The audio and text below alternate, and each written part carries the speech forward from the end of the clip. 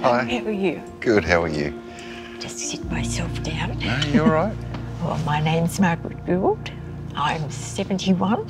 I live in the Mayflower Village at Rockdale, and I'm a social director, would you believe? Well, I'm Lincoln Poole, 45 years old. I'm not a baby yet.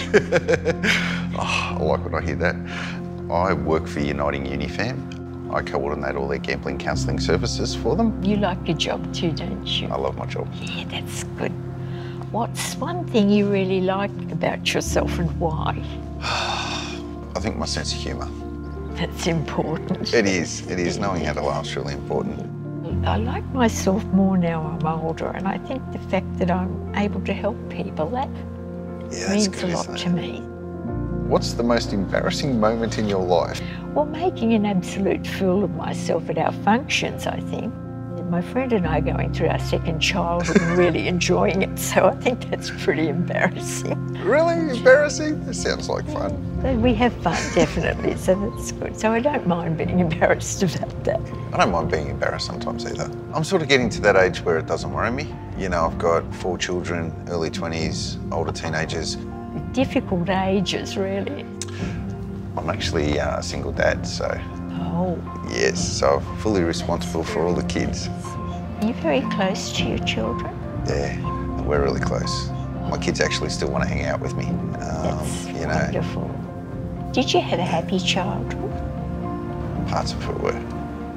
Really, at 13, I actually started drinking. That must have been rough. It was.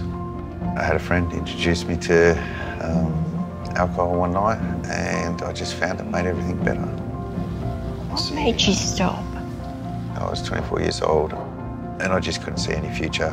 So I made a decision that was that. I was going into the kitchen to grab a knife. The phone rang. We had an answering machine, and it was a friend that I used to drink with.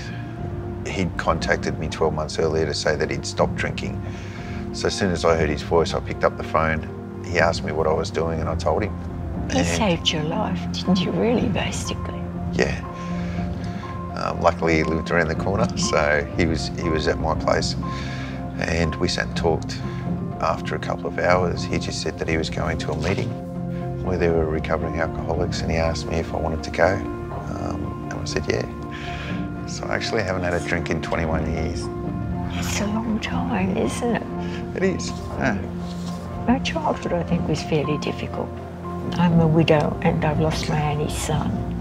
And my aunt lives in the village, and she is also a widow. She lost her only daughter, my cousin, and we're the last of the family left. You've had a lot of losses. Yes, but we have each other, so I'm very lucky to have Auntie Bev. Everybody should have an Auntie Bev. She's wonderful. It sounds like it. That's why I moved into the village, because she'd been there 22 years. Okay. And I moved in just over 6 years ago.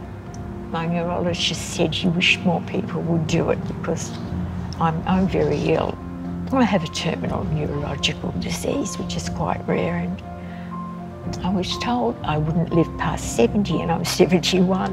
Wow. I've had a good run, but my health is deteriorating now. And I needed to go somewhere where I knew I would be safe, and I'm very happy there. I think most people are, because it's a very happy village, and that makes a difference. I've found that dying has been very liberating for me. It's changed me in a lot of ways. Really? How's that? Yes, I got rid of a lot of baggage, and I just enjoy life. I get up every day and I think, oh, I've got another day, and I really enjoy it. And I'm also donating my brain. It's going to Professor Lewis's team at RPA, and if it helps somebody, that's very important to me. Yeah. If you could give one piece of advice to your younger self, what would it be?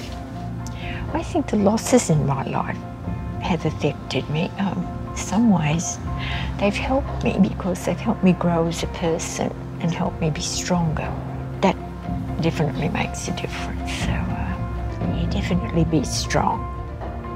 Okay, if you could give one piece of advice to your younger self, what would it be? Don't be afraid to take chances. Oh, yes, I like that one. Think through the consequences, but take the challenges anyway. It's all about getting wisdom, isn't it? Oh, right, yeah. Always. Yeah.